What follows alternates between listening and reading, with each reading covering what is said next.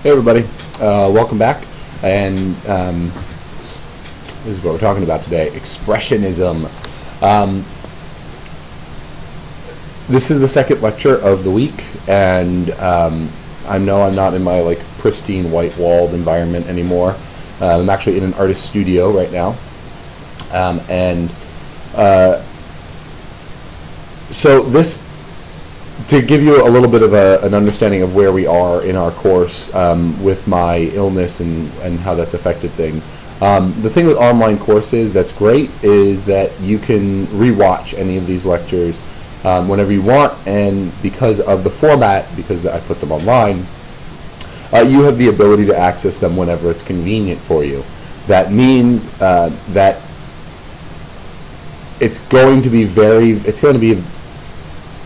we're never going to cancel class. That's what I'm trying to say here. So I was sick.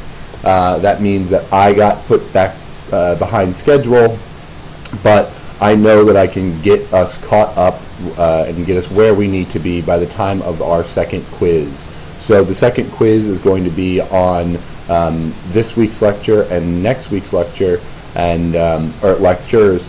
And you will have the ability to go through all of these lectures before you take that quiz. And again, as some of you have taken this first test, granted there were some hiccups and I'm working those out, but that happens. It's the first one. Blackboard changes all the time, and so it's often very difficult for us to get a handle on where we are with that, as far as technical stuff. So that stuff's going to happen. And that's why I assign these little things incrementally before the big assignments, like a midterm or a final exam or the research paper. Instead, we can have these little bumps in the road on a 4-point quiz or a 4-point essay or whatever. So, so that said, I'm going to just get us up to speed, get us up to where we need to be, and that includes a lecture today on Expressionism. Now, you might understand that Expressionism is kind of a vague term. Anything that is an expression is therefore considered Expressionism. But Expressionism, as we're going to talk about it today, deals with a specific kind of art practice, one where artists began to make the decisions that they wanted to totally freely. They were inspired by the Impressionists, but unlike the four little mini episodes that happened in the last lecture, these people aren't necessarily drawing direct links with the work of the Impressionists. They're far enough out of the Impressionists' historical moment of 1871. We're at the turn of the century now, and we are going to backtrack a little bit when I introduce Paul Cézanne and Pablo Picasso next week, but for the sake of just generally getting through information, we're going to talk about a few groups of artists, one group in France, one group in Germany, and two groups in Germany, excuse me, and how those artists use personal expression as a mode of conveying their sense of the world. So if you do want to see a corollary between, say, the Impressionists and that initial break with the Academy, the École des Beaux-Arts, the structures of the art world, as it were, you can see this as, an Impressionist went outside and recorded his experience in light. And what these artists are doing is they're forsaking all aspects of trying to actually mime the landscape in front of them. And instead, what they're doing is they're presenting their psychological place. They are talking to you about how they feel in these moments and how they are using the things of their studio, the paints, the different colors, the different brushes, the different techniques, to convey a sense of psychological reality and a psychological place, where the Impressionists were dealing very heavily with the physical space, the physical place of being in plein air, outside, and looking at the landscape in front of them. And so, to get things rolling, this work is not going to be on any exam. It's not going to be on any quiz. They're not ever going to ask you any questions about it. It's too culturally loaded for us. It's too difficult for us to... all of you probably have seen some iteration of this, whether it be on a sweatshirt or in a Simpsons spoof or the Wes Craven movie that was titled similarly and had a bad guy with a mask the shape of this screaming character's face. The Scream, guys. This is Edward Munch's The Scream. And this is a work that was dealt with by our author, and it's pretty much indicative of everything that I'm trying to convey with this sense of psychological place. The story goes, and it's fairly simple, that Edward Munch was walking with some friends through downtown Oslo, and he kind of looked around and realized that something was wrong. He was just, this very, very bad feeling set in, and it made him very sad, generally speaking. But it also was horrifying to him. He said that he could feel his environment screaming, and he stopped, and what this character, this central figure here in the right here is showing is Munch's psychological awareness of that place. He didn't give much description on what he saw. Maybe it was some smokestacks in the distance and he was afraid for Mother Nature and industrialization. Maybe he saw a bourgeoisie family or a middle-class family walking with their child, and he was concerned that that child would never, say, grow up on a farm or experience a farm, let alone grow up on a farm, and that might have caused him some emotional distress. We don't know what emotional distress was caused. All we know is the result of it, and it was this tumultuous fear, and that's why this work is titled The Scream, because internally Munch, his psychology, his being was screaming out against what was going on and what he was seeing, and this work of art is indicative of that very clearly. Now, the next groups of artists that we're going to be talking about break just slightly with that. You know, the French guys are really happy, but they're kind of still involved with some Impressionism. But the German folks that we're going to be looking at are, it's a pretty big shift from that moment. So, what I can do now is upload really long videos onto YouTube and record really long videos. So I'm just going to roll with this and hope to wrap this whole conversation up in less than an hour. There aren't that many slides, and I think that we can do it. So we're going to hit the ground rolling. Vlaminck, Matisse, Derain. These are the three gentlemen who historically get most of the cred for being what we refer to as le fauve. That translates directly to the wild beasts.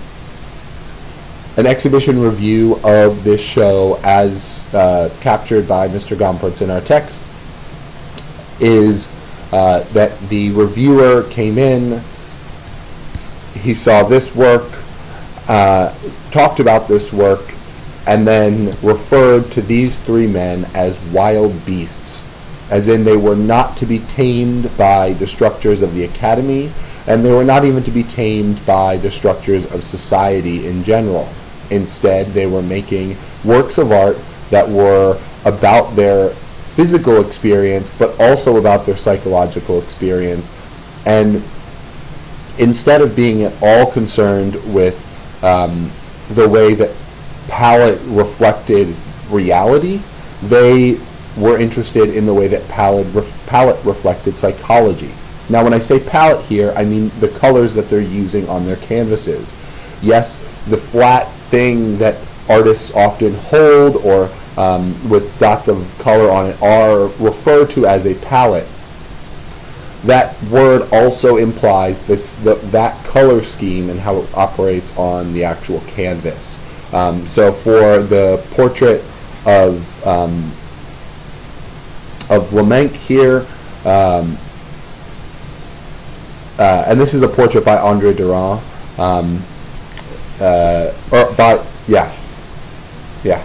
by Durand. This is a portrait of Henri Matisse by Durand, and this is a portrait of André Durand by Henri Matisse. Vlaminck, if you look at this, you know what, I'm going to skip ahead and we're going to talk about this work because this work makes a lot more sense. You know what a landscape looks like.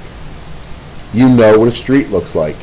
You know that very, very, very few buildings are painted pink.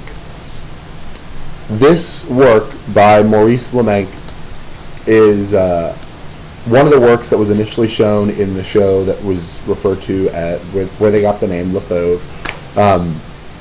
And this work shows the kind of wildness that these artists were inhabiting or displaying. There is a sense of order to the colors that they choose. It isn't totally arbitrary. The pink that exists on the building, this pink right here, is not really seen in any other places on the canvas. So for Vlaminck, that color was the color of brick.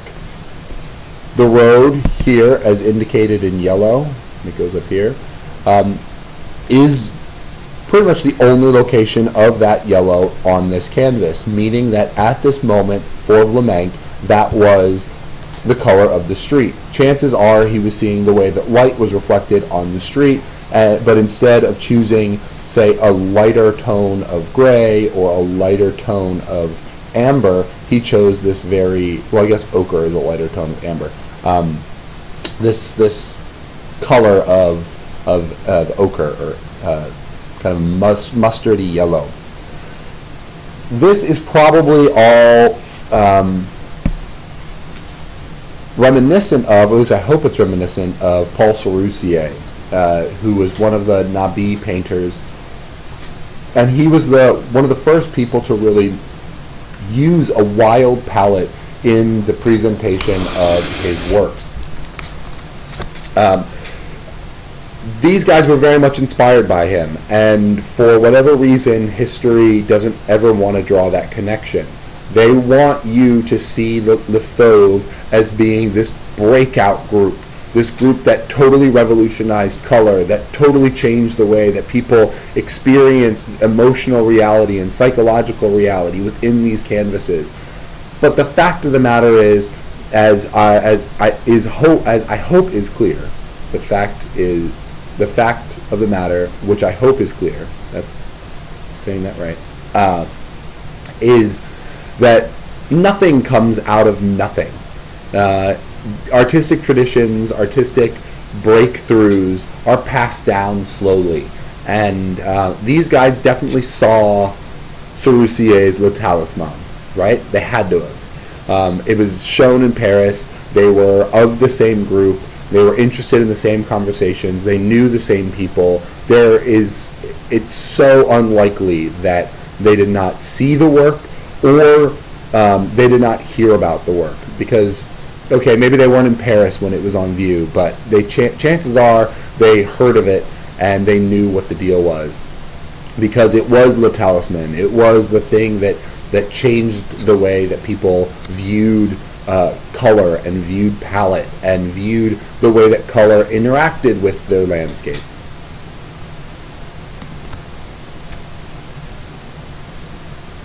This is a portrait of Henri Matisse's wife.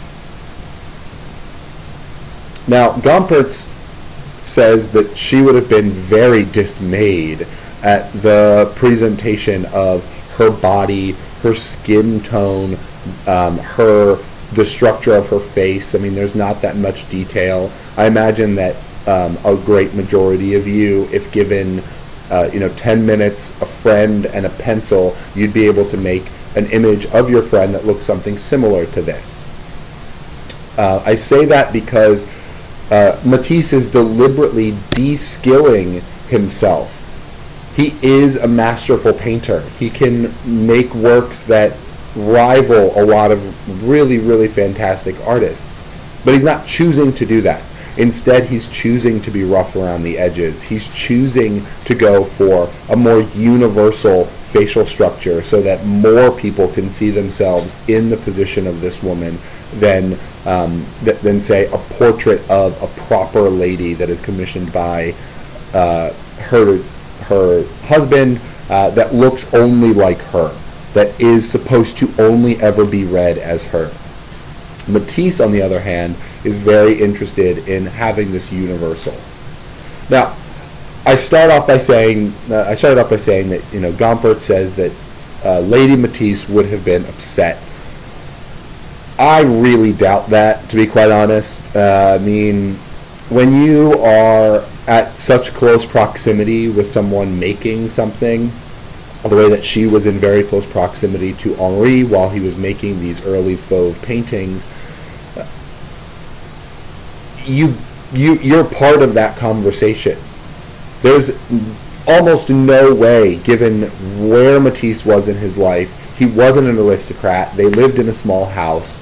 They had a decent amount of money. They had some kids, but they were still very much involved in each other's lives. So she would have known what he was doing in the studio. She wouldn't have been surprised to see this free form of color in the background, this kind of patchy. I mean, this almost looks very sketchy, not in the like shady sense, like don't go down that sketchy alley. It looks like it's a sketch, right? She also would not have been surprised by the ornamentation of this hat. You know, she's seen her husband make sketches. She has witnessed him in the studio. None of this would have been surprising to her because, as the adage goes, behind every great man is a great woman. And so standing directly behind Henri Matisse was Lady Matisse. She knew what was up. So just throwing that out there as a little bit of a fact. And that was a good way for me to talk about things like the sketchiness of the background or the universal facial structure and the ornamental nature of the top hat that she is wearing, and also the manner in which this almost becomes a level of ornament. The back of her shoulder here, and the back of her shoulder here, and then this chair here. So, Henri Matisse, Woman with Hat. 1905 was the breakout year for the Fauves. 1905, 1906 are when their works were really causing a stir. And, you know, an important thing to understand with this is 1905, 1906,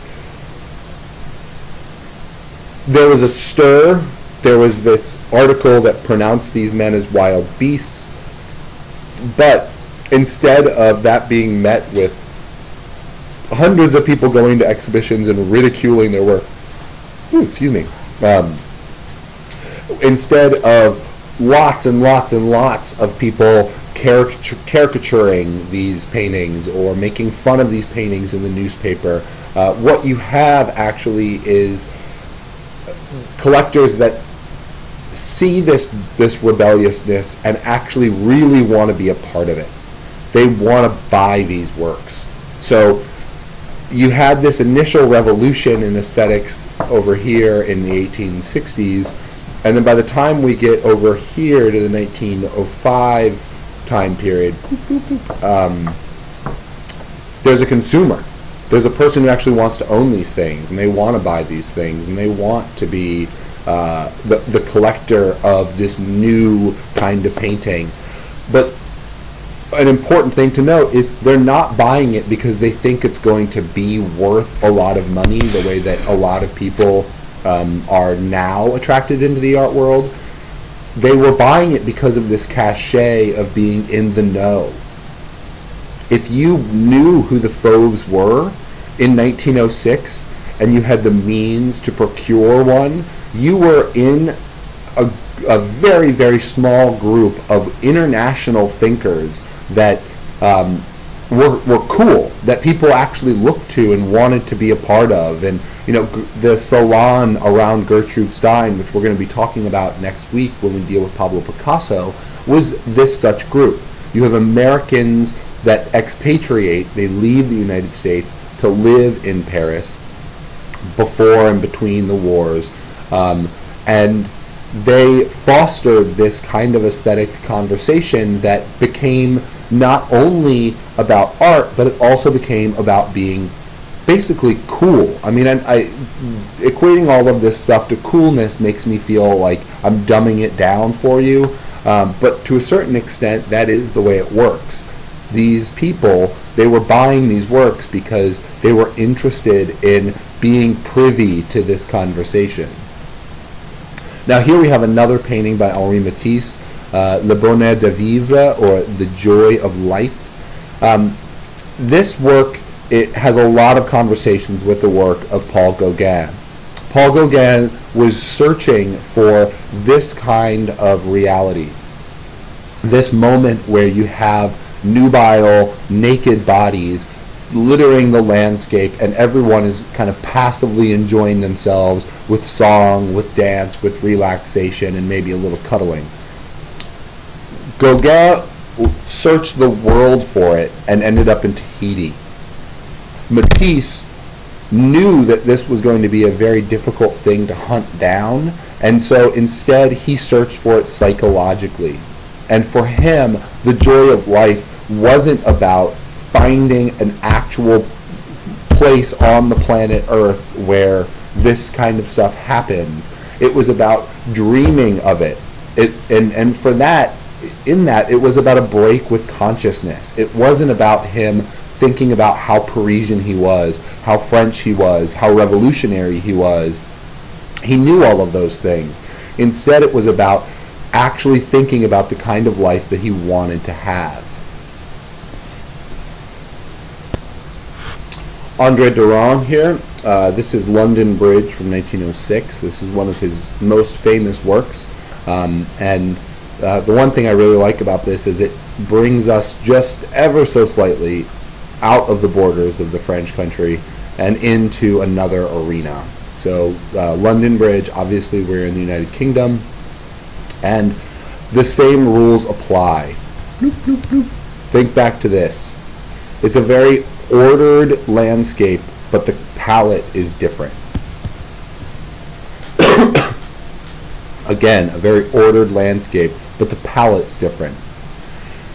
This could be about showing the color that was occurring because of light, the light source in the landscape. So maybe the light shining on the tidal River Thames made the slightly brackish water appear to be green. Maybe. However, I doubt that something was going on that was making the sky that color red. This is free association of color. These guys were very interested in how color could convey emotional reality, and so that's really what they wanted to do. That's it.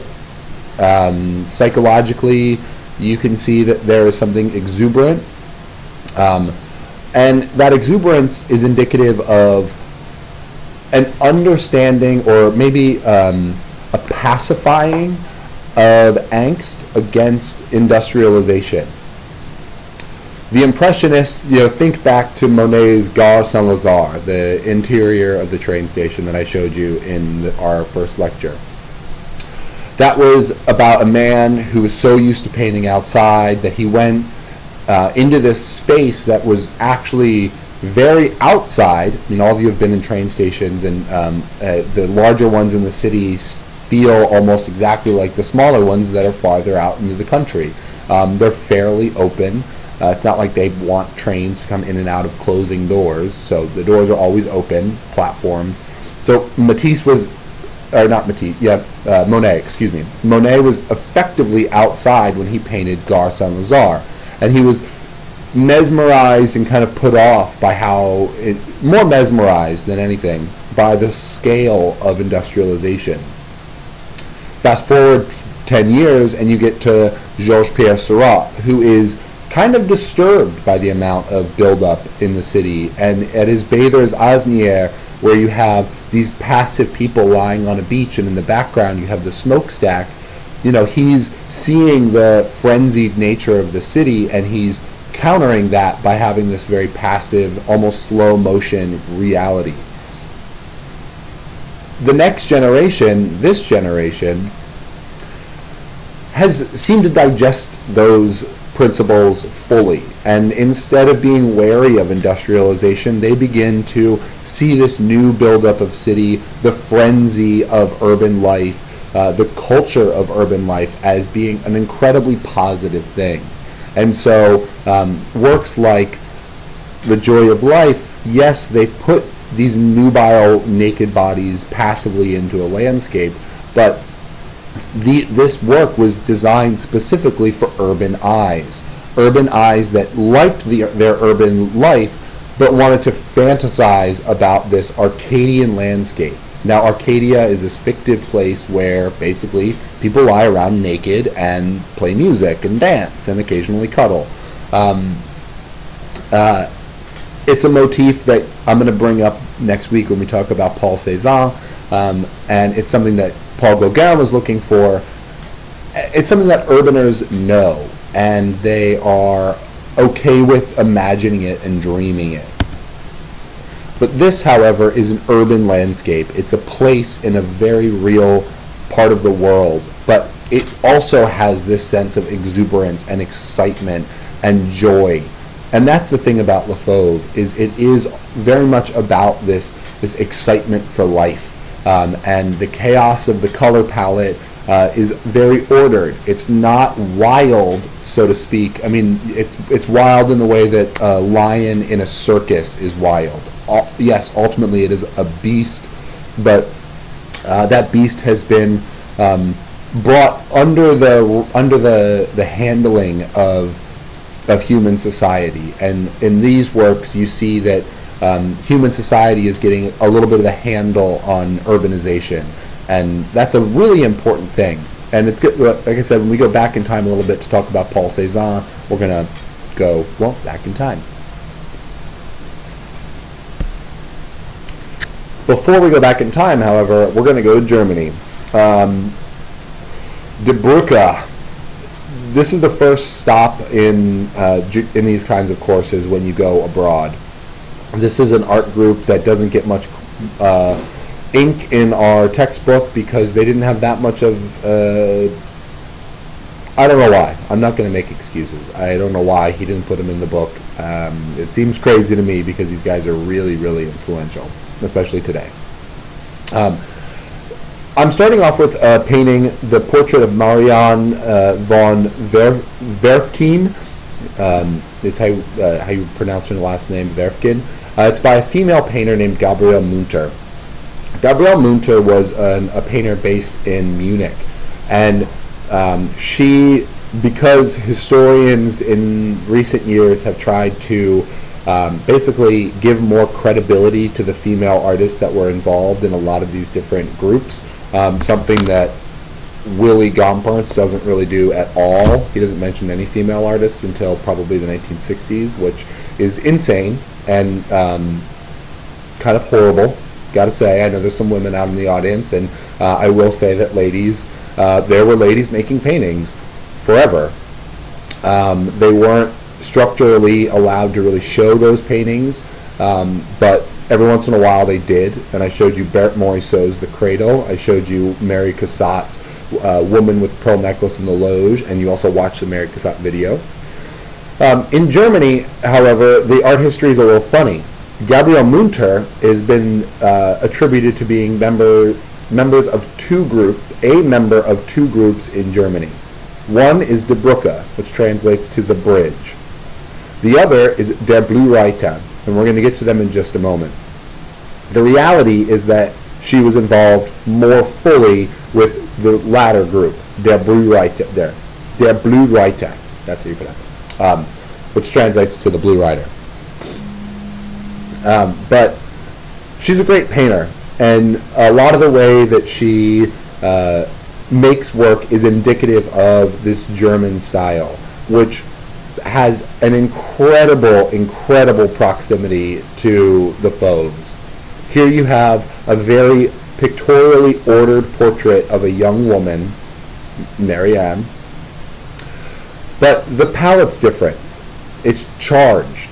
It's charged with energy. It's charged with exuberance. It like vibrates. Those colors are so the way that she's layered the colors, the way that she's blended them. It really to see this in person, it pops out at you. It kind of jumps off the canvas, and this is something that was being done by both Die Brücke, or the Bridge, and also Der Blue Reiter, the Blue Rider group. So these two groups, one primarily based in Dresden, Der Blue Reiter, or Die Brücke, excuse me. The other primarily based in Munich, Der Blue Reiter. So, Dresden, Munich. Got it.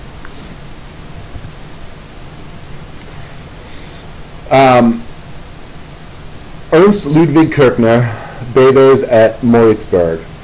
This is a work from 1910, and the way Die Brücke works, it was a group of artists that were living outside of the urban centers in Germany. They were not living in Dresden when they first became a group, which was somewhere around 1907 and 1908.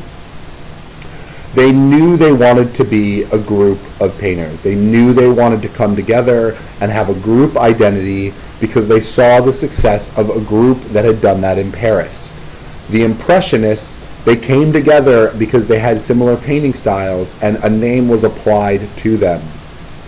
But by the time news of the Impressionists spread to Germany, the German newspapers were saying there's this group of artists that are referred to as the Impressionists that are making waves. And so this group of German artists, primarily led by Kirchner, decided that they wanted to copy that style in hopes at having a similar fate, in hopes of getting famous, you know. I think it actually has a lot of similarities to the way that, like, there are like hip hop, not groups, but there are like posses, as it were, of MCs that come together. Like, you know, Young Money is one of them. The Aesop family is another one of them, and all of these are kind of indicative of Wu-Tang, which, you know, going way back to the 1990s. Was a group that was wildly successful, but it was comprised of a variety of different MCs. All of them had their own agendas, but they would come together for the recording of these projects because they knew collectively they would have more power and authority than being individual artists, because of the way the music industry worked then. Because of the way the art industry was working in Europe at this time, these painters decided that they would have more of a chance of success if they came together and pronounced themselves collectively and showed their work collectively, even though they were not all you knew who made which work, is the gist of this. So these guys were similarly very interested in the idea of the Arcadian landscape. The idea of these bodies being outside, this proximity between man, his body, and I mean man in like the universal sense, which I know is not very feminist, but sorry. You know, man and his terrestrial body, being in nature and communing with nature and all that stuff. And so in paintings like this, what Kirchner was doing was reminiscing about a time when he and his friends would go down to their swimming hole, and it would be a mix of genders, a mix of people, and it didn't matter. It was actually about just swimming, enjoying life with your friends, and having a good time. Now think about this in conjunction with Matisse's Bonheur de la Vivre. This is a made-up landscape of bodies in nature. This, according to the way Kirchner tells it, is a reminiscence of fake, real. One thing that is, I think, makes that distinction a little more obvious that is inherent in the work is the manner in which these bodies are painted. Now they're painted very quickly, right? Look at this person's body. It's just a mark of a few lines. It's just a few scrapes of a brush across the canvas, and voila, you have the image of a person. If you look at, this figure here, there's not a lot of detail in that face. There's not a lot of detail in the other gestures of the body. It really is just a few disparate brush marks that come together to give you a sense of what this person is, or the shape of this person's body. Now, I know disconcertingly, this figure is going to draw some attention. She is dead center. She is crouching down. She looks as though she is doing who knows what. When we talk about Pablo Picasso, I'm going to be bringing up an idea called primitivism. It makes a lot more sense, and it's an easier story to tell when I deal specifically with Pablo Picasso's work. But I will be referencing this work, and specifically this female figure, when I talk about Picasso. Because this is primitivism. So I'm kind of giving you a little bit of a teaser. So think about primitivism, write it down in your notes, and next week when you watch your lecture on Pablo Picasso, the word, the idea, and the reason why this young woman is in this position and taking such a central focus in this painting is going to become very clear. So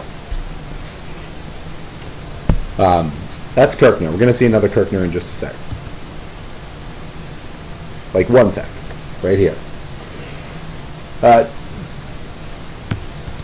This was a reminiscence. This is 1910. This is 1908. And I'm looking at my notes. I had things a little bit mixed up with the dates. Between 1906 and 1907, a group of painters in the rural districts surrounding Dresden came together and began to refer to themselves as Die Brücke, or the bridge. By 1908, when this work was finished, those artists had moved from the rural center, or from their rural landscape, into the urban center of Dresden. They were not really into being city people. They didn't like it. That's why works like this came out after they moved, because they started thinking about how much better it was when they were young and could be naked and swimming with their friends. And I mean, barring the naked thing, I would rather be swimming with my friends all the time. I mean, even if we're, naked or not naked, it doesn't matter. I'd much rather be swimming, as I'm sure all of you would be. I mean, who doesn't want to be at the river right now, although it's 14 degrees outside. But for this scene, where this is a little bit more natural, the colors on the bodies are at least referential to the actual bodies of most German people at that time. I mean, you have this kind of yellowy, peachy skin. They're Caucasian people. The facial structures, the hair colors, they're all relative to what human beings actually look like. When you look at this street scene in Dresden, you get something that is very much not lifelike. You have toxic green faces right here. Toxic orange faces right here, excuse me. But the thing that I think really shows you just exactly how Kirchner feels about being in Dresden is, again, right in the center of the work. I put my finger over, oops.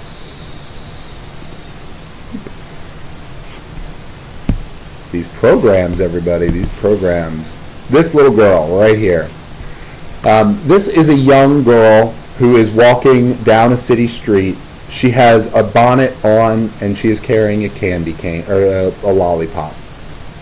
It's cute. If Norman Rockwell had made this work, she would be adorable. She'd have rosy cheeks, and she'd probably be being carried by like a soldier or the milkman or something like that.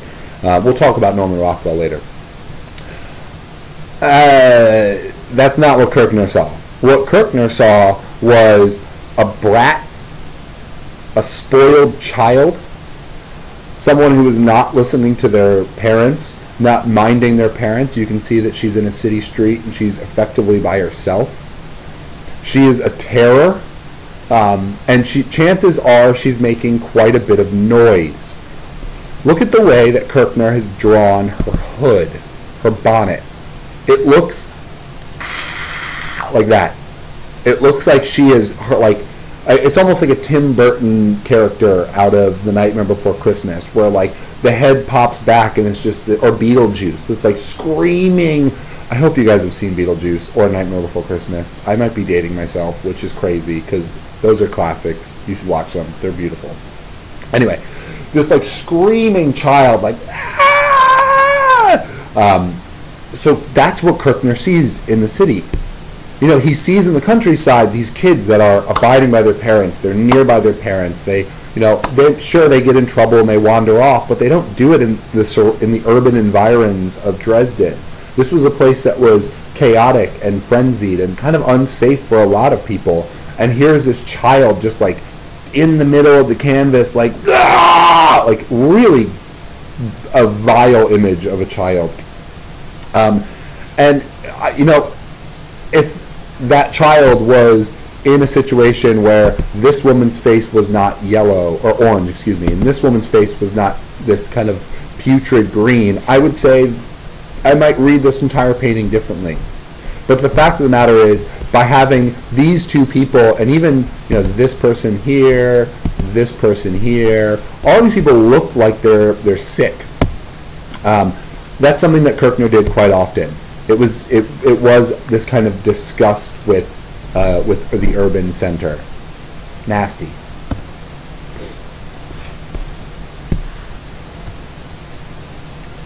Another of the Die Brücke group that moved from the country into Dresden is Max Pechstein. Here we have Indian and Woman. Now this work is indicative of a change that happens with regard to these painters.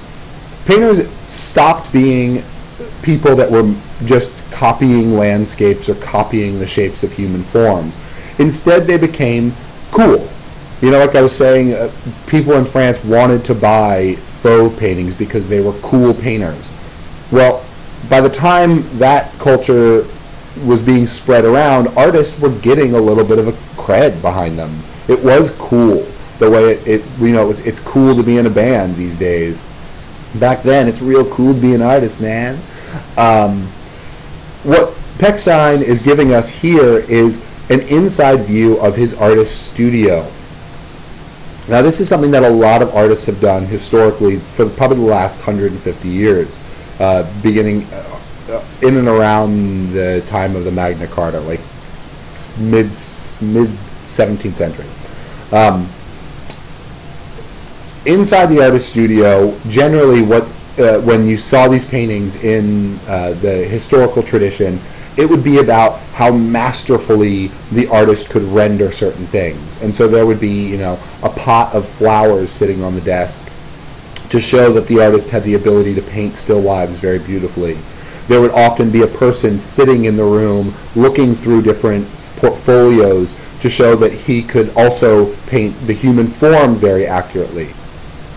By this time period, after the turn of the century, specifically in Germany, artists were tipping into becoming intellectuals.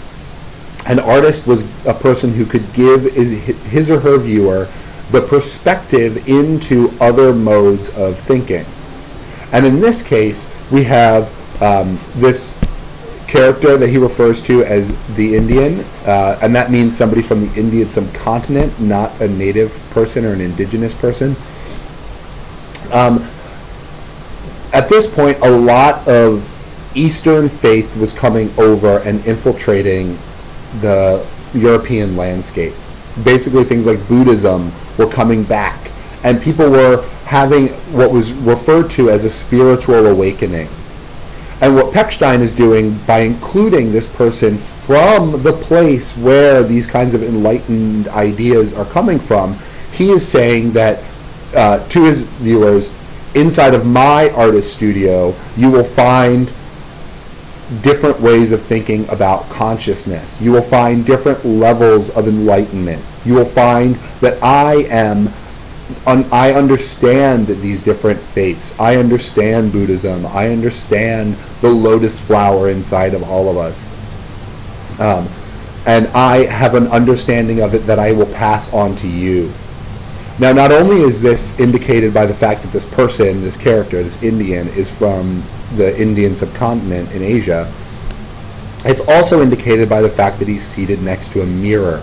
A mirror in art history generally indicates a window into another place, another reality, specifically another reality where you know yourself that much more. When we look at ourselves in the mirror, we know like where we have to shave, we know how we have to do our hair, we know what we have to do or how we look.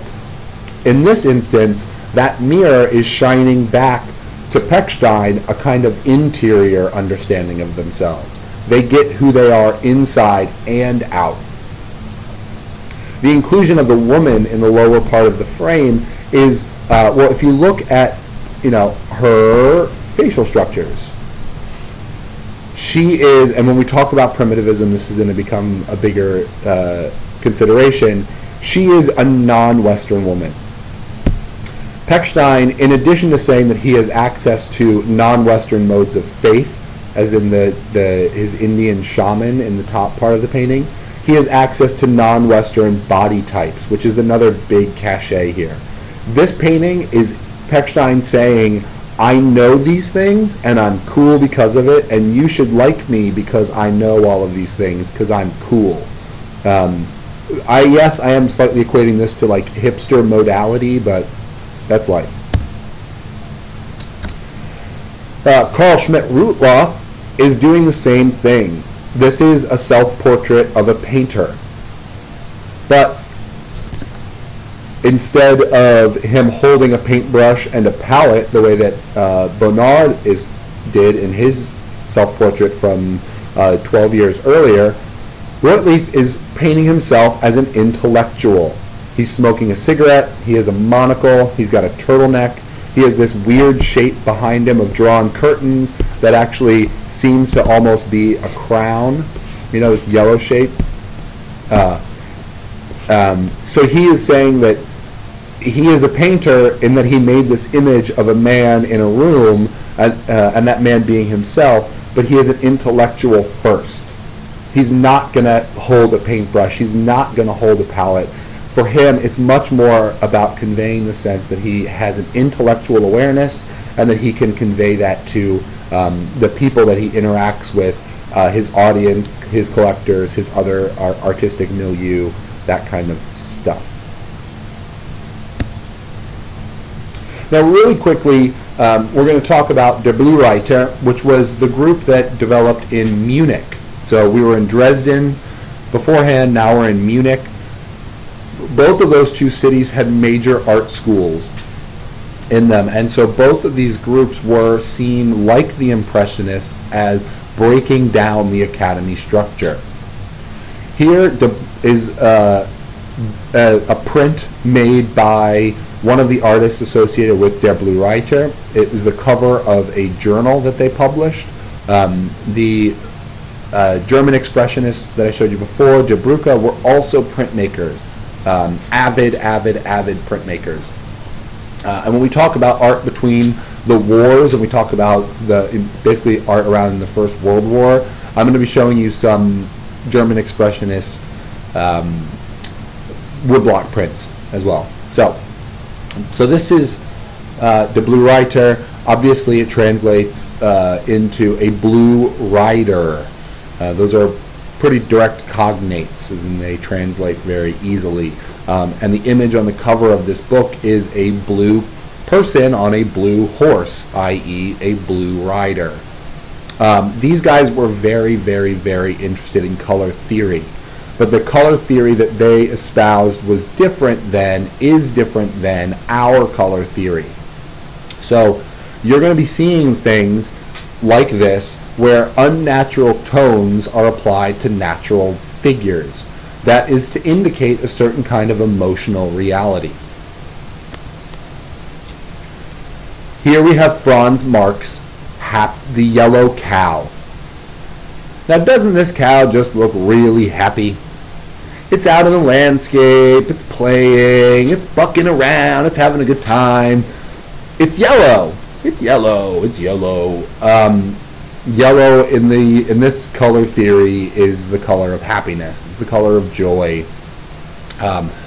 And so when Marc, who was an avid naturalist, he very much liked to be outside. He had a lot of respect for animals and the natural world, as a lot of these artists did back because they had more access to the natural world.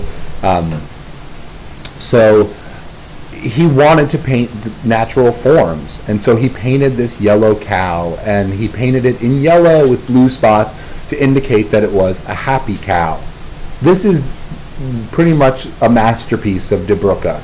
They wanted to convey this sense of emotional, of the emotionality of color tones, but they did it by representing the known landscape.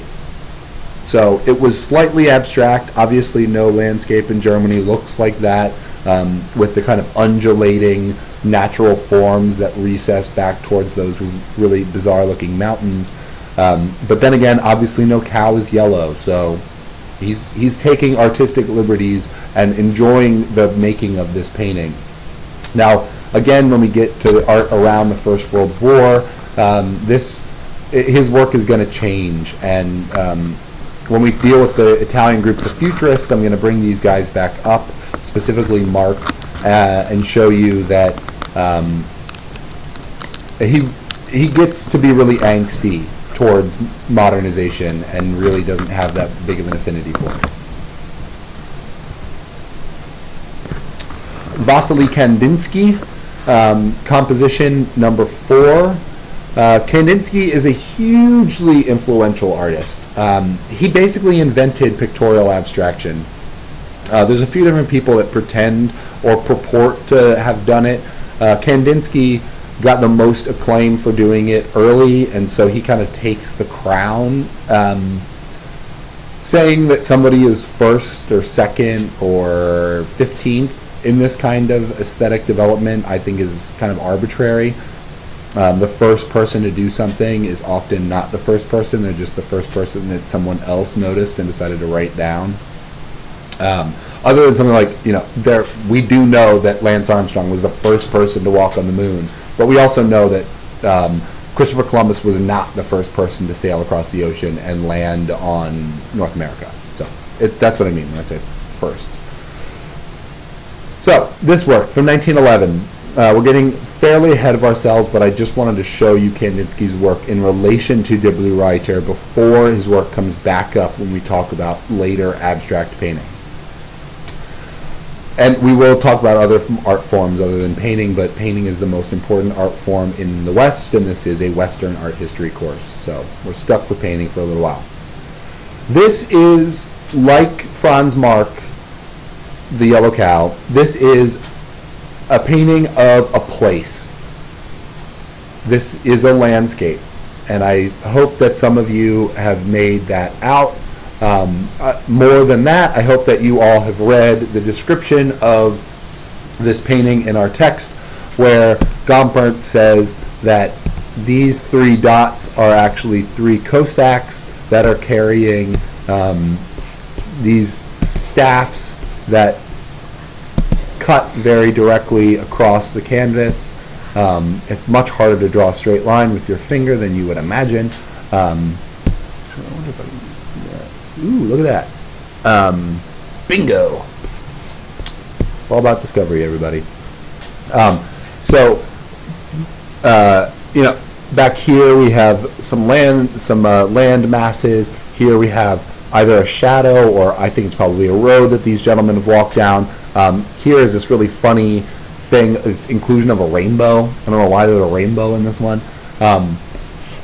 Kandinsky was a theorist, he was a thinker, he was a writer, he was a very influential guy, and he, when we talk about modernism in America, I'm going to be bringing up a piece of writing that he did called Concerning the Spiritual in Art, because making these artworks is one thing. You know, if you make an artwork, there's a very good likelihood, when you make an artwork that is this rebellious and totally kind of blows apart any idea of what a landscape should look like and becomes this very, very different thing,